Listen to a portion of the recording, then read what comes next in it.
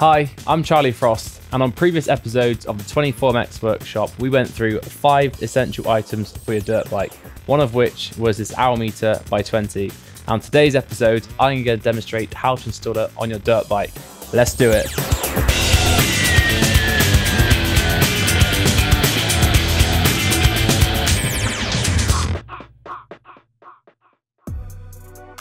So the job of the hour meter is for people that like to remove the speedos from their bikes to prevent damaging them. Now what this little gadget does is it sits on the bike and it connects to the HT lead from the coil, so it tracks the hours the bike does. So for piston changes or regular servicing, you can have this little gadget on your bike and it keeps a track of the engine running hours instead of using the speedometer.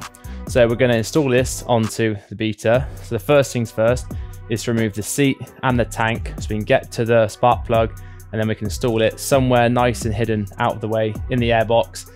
Different models, different bikes have different sort of areas you can fit this, but we're going to fit this one down in the airbox. So without further ado, we'll take the seat and the tank off. So we're just going to remove all the mounting bolts that hold the tank on. Just a few simple 8mm bolts.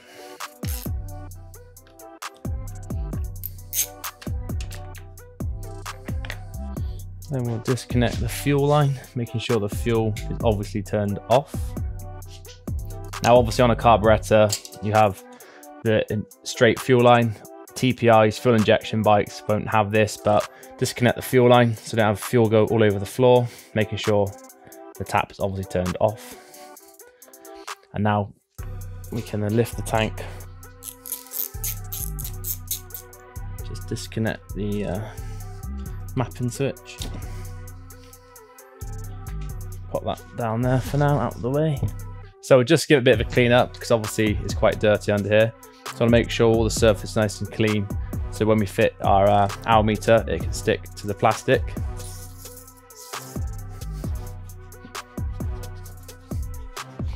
So now that we've got the tank removed, what we're going to do is we're going to unplug the HT lead or the ignition coil, whichever you want to call it.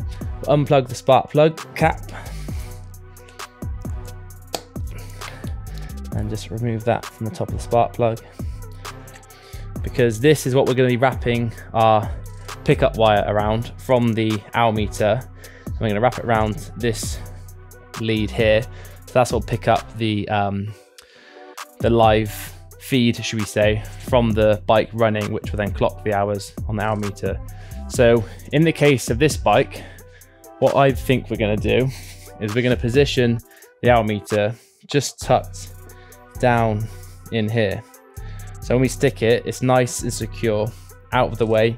We can still get the battery out. Then we're just going to feed the pickup wire down through here to the coil lead or the HT lead or ignition coil. And then pretty simple job, and it keeps it nice and hidden under the frame out of the way. So now we're going to install our pickup wire. The job of the pickup wire is in the top of this hour meter is where it senses and picks up the vibrations.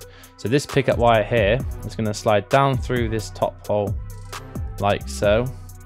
Just going to poke out the end, and then we're going to pull this bit right down back past it parallel. And then we're going to stick it in the airbox just here. And then you'll see later on where the other end of this pickup wire goes. Now the job of the pickup wire is to connect to the coil, or the HT lead or ignition coil, whatever you want to call it, and that is to pick up the RPM, but also to clock the hours when the engine is running. So obviously when the engine is turned off, the hours will stay the same, but as soon as the bike starts and kicks into life, once the pulses come through that HT lead, it will then clock the running hours of the engine. So on the back of the hour meter, you've got this sticky pad. So we're going to peel the protective cover off, and then simply going to install this nice and snug just down in here, so it's out of the way of any cables, and obviously we can still get to the battery when needed.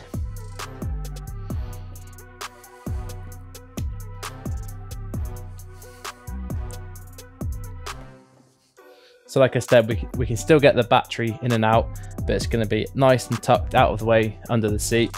And then we're going to run our pickup wire now down through the frame. making sure it's nice and tight down that side there. I go down through here, making sure we don't cross over any cables on its way down. I'm going to go over the top of the throttle cable and then poke it just through the top of the engine mounts, double checking we've not crossed over any of the cables. So now we can move around to the top part. So for the next step, we're going to need the little zip tie that comes with the hour meter. What we're going to do is going to grab the HT lead and we're going to wrap our pickup wire just around here 3 or 4 times, wrap it nice and tight.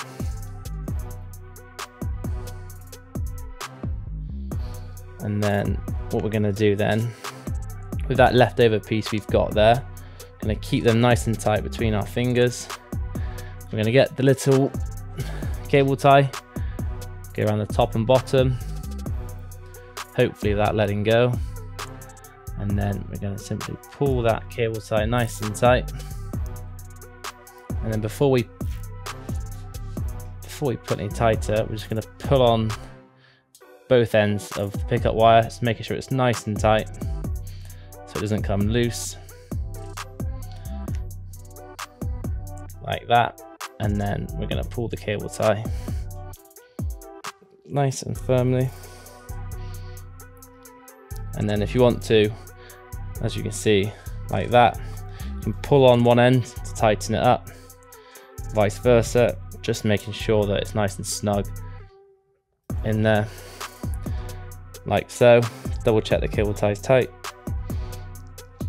I'm going to cut the excess of the cable tie off.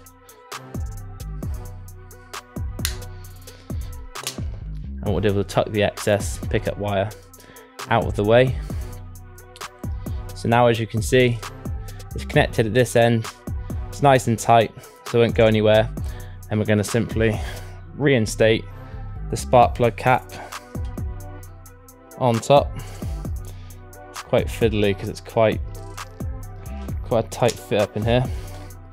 And then click it down into place like that. And then the rest of the pickup wire, we're just going to pull back through.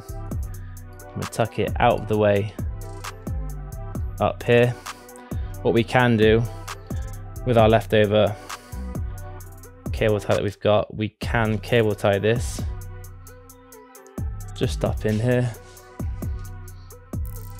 So the remainder of the cable we've got tucked up in here. It's out the way.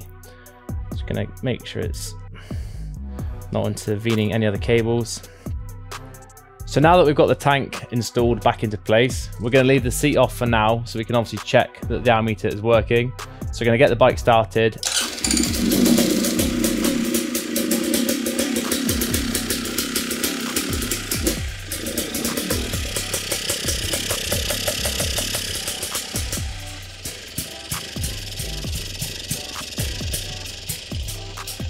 So by a simple click of this button down here, without the engine running, you'll see that shortly it will say 0.0. So we know that it's connected properly. And when the engine is running, also it will pick up the RPM. So you can see the revs when the bike is running. And also the hour meter will count up. So if any maintenance work you want to do, highly recommend one of the hour meters. That was a video tutorial on how to fit an hour meter onto your dirt bike. I hope it's very informative. I hope you enjoyed it. Don't forget to drop a comment, like and subscribe, and I'll see you on the next video.